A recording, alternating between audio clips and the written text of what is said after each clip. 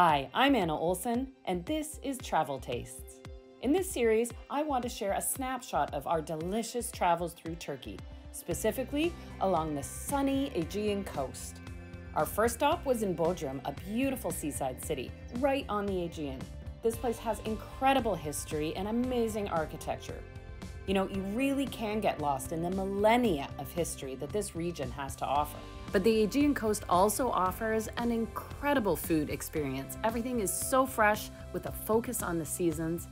And I'd like to highlight some of the incredible culinary personalities we met along the way, especially when it comes to fine dining. On our first stop, we met up with Chef Damla, owner of Çiy Restaurant. We're sitting under a 400-year-old olive tree in a valley between the two sides of the Aegean Sea, and we're in for a fine dining experience like nothing else. My name is Damla. I'm a chef and the owner of the restaurant. Chef Damla is amazing. Damla has a great sense of the seasons, what's available and where. Artichokes are in season, so this dish is a tribute. We've got butter-cooked artichokes, a raw artichoke slice, an artichoke crema under a sardine, and an artichoke fritter. And just as a little extra, a pistachio anchovy sauce. I love the creaminess of artichokes. This really does celebrate it. Honestly, this is such a romantic setting. There's so much to see here. 75% of our guests are Turkish, but locals are probably like 20% of it. Fine dining is not so popular in this area. Everybody says you are kind of a Don Quixote. There is no alternative around, but yeah, here I am and standing. Good for you. Yeah, thank you. Oh, this is the green almond sorbet. Yay! So pretty.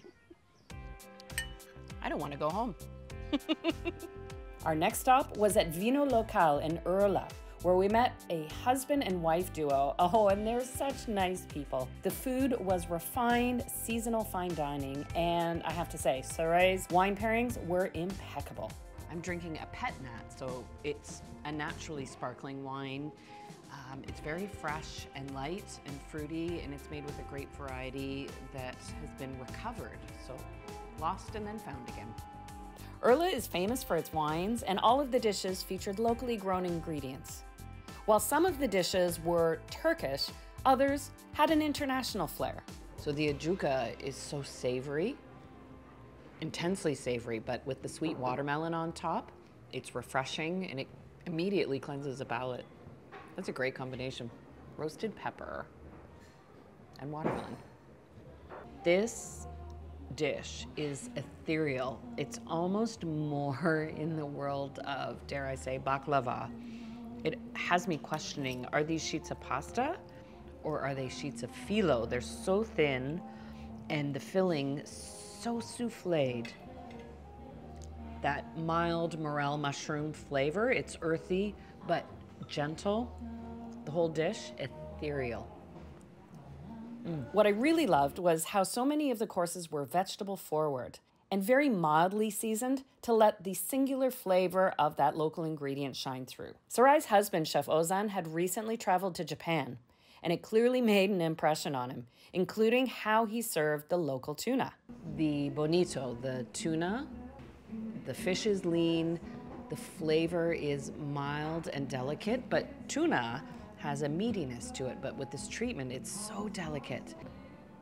If you're going to have a plated restaurant dessert, it needs to have visual excitement, and I love the idea of the textural contrast. The pear, we've got the cold ice cream in the center, the poached pear, the rich chocolate sauce, the crunch of the almond and the tuile, and then over to, I think this dessert is going to speak to me. It's inspired by a simple Turkish combination of yogurt berries and jam, and we've got a yogurt mousse with mulberry, a sorbet, a little meringue crunch on top. Oh, it's so beautiful. Tangy, tart, barely sweet. What can I say? It's so good. Amazingly, we still had room for dinner. Next up was a stop at Ode Restaurant, still in Urla. I'm very happy to be here at Old, which is the old Turkish word for wood fire. I think we can count on a lot of grilled items. The nice thing when you're just 3 minutes from the sea is you can expect freshly caught fish. It takes a chef to know how to cook them and be gentle with the flavors. Looks like a dumpling, but it's actually sea bream tartare wrapped in a thin sheet of raw sea bass with a green applesauce and bergamot oil.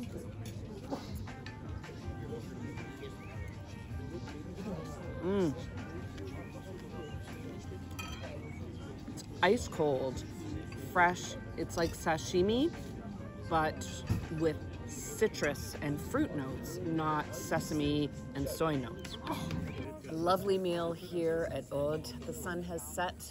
This is what's so much fun about traveling around Turkey is by what you eat on the plate, you know where you are in the country. And I think that's really special. Our final destination was this gorgeous, sprawling outdoor restaurant just outside of Alacatı, a small village, but very, very quaint. What I really loved about this restaurant was our host, the owner and chef, made it so inviting. You felt like you were being welcomed into her home. The meze spread was set out at really what was a dining room table, and I immediately felt welcomed and at peace.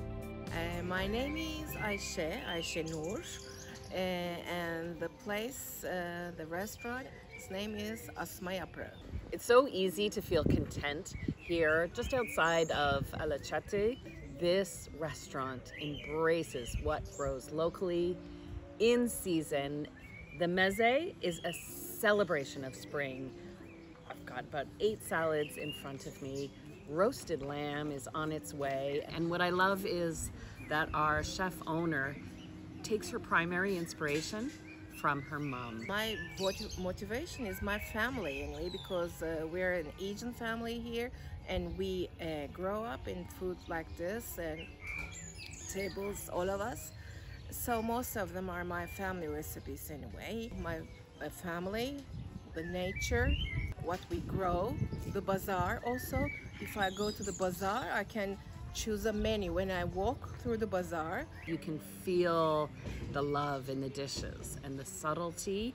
She knows when an ingredient needs a little attention and when you actually leave it alone. What I like about this style of meze is the preparation seems relatively simple, which when you think about it, if you're gonna put 8 different salad dishes on the table, well, do you want to be spending 4 hours preparing it? Or a very little bit of time, quickly cook, and everything stays fresh and natural and simple. And I swear, I need to know where the hammocks are because I don't want to leave. I just want to curl up and have a nap, like one of the local cats. I'm just going to take over. We had such a memorable and delicious trip along the Aegean coast of Turkey. Seriously, I highly recommend this as a culinary destination. Pack your bags, it's time to go.